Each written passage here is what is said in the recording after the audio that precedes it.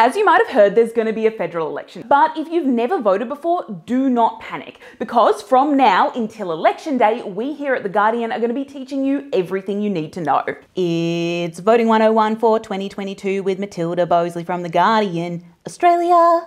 If you're going to be 18 or older by May, chances are you're going to have to vote. So here's something you can do today that will take 10 minutes and save you a bunch of stress when election time rolls around, and that is enrol to vote.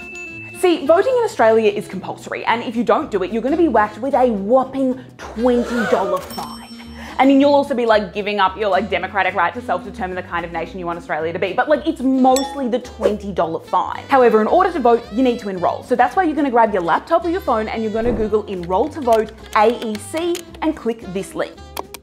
To enrol, you're going to need to be 16 or over, an Australian citizen, and have been living at your current address for at least a month. You are also going to need your license or your passport, or if you don't have either of those, someone who's already enrolled to vote who can vouch for your identity. So we're going to click enrol to vote for the first time, and then just fill out all your details. It will take like 5 minutes tops.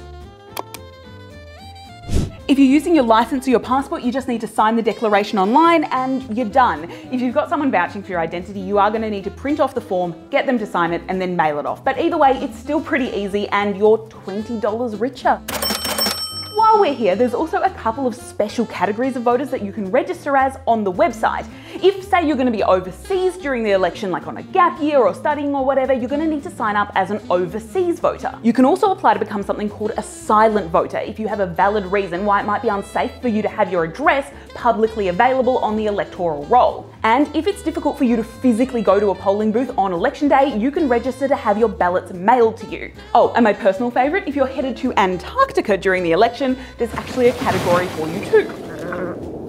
So there you have it. One thing off your to-do list, and better yet, now the Australian Electoral Commission won't send you a bunch of annoying letters urging you to sign up once the election is called.